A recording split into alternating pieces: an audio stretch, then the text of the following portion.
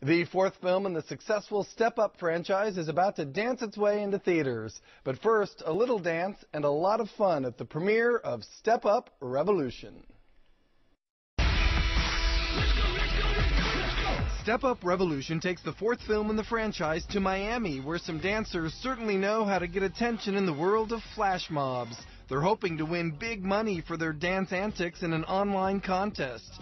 The film stars RyanGuzman, who'd never danced, and Kathryn McCormick, who'd never acted. What?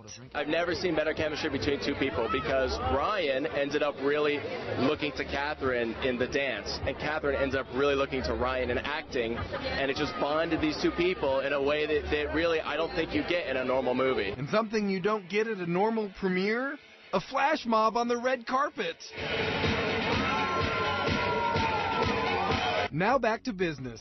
The movie is a big deal for its stars. Before I was an actor, I was a professional fighter, and I never thought about acting. So life and its curveballs, I love them. I love them. A couple years ago, I was just a backup dancer and a choreographer, and this is my first lead, one of the leads. It's my first lead role, and I hopefully there's more. Making the movie was physically taxing for the cast, something the leading lady loved. I might be kind of weird, but I really love bruises, and I love being sore and sweating. I love sweating.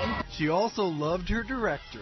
And he was like, at the end of the day, I watched you two in that room, and you created a moment, and in the chemistry that you had, he casted the magic. Yes, Kathryn, he did. Fans are going to love this next story. I've just seen this video, and all I can tell you is in one word, amazing. I've never seen anything like this before. The video was posted to YouTube and has quickly gone viral.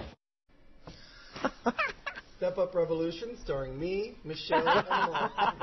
July 27th. Ooh, we're movie stars. Yes, we are. Let's notify the Academy now, shall we? Can we still do TV now that we're in movies? We're too big. We're too big, yeah. George, thanks.